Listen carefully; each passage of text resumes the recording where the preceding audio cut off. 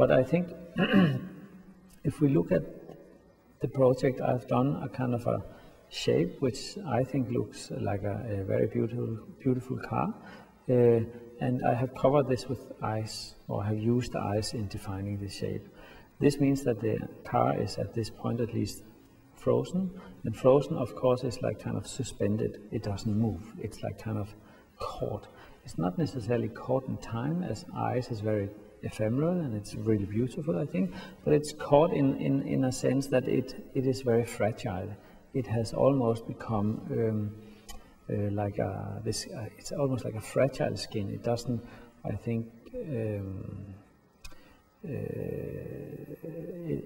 it shows its vulnerability by its dependence to its environment.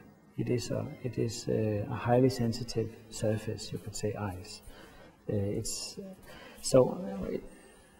Being highly sensitive like this, the car obviously has to stand in a highly manicured space, a frozen space, a freezer or frozen room.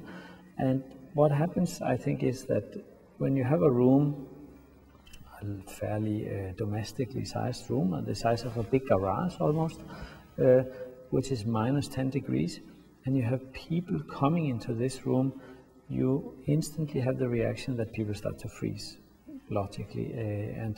And what then happens, the next thing is you have people say, oh, it's really cold here. Aha, the car is frozen, that's why it's cold, otherwise it would melt.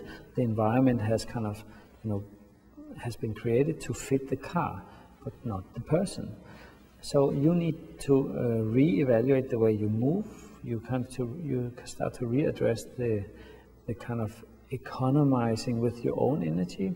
A body has a certain amount of energy. If you don't eat and drink for a little while, the energy runs out and you'll collapse and you'll die eventually. Just like a car, and it has a quite frank relationship with energy.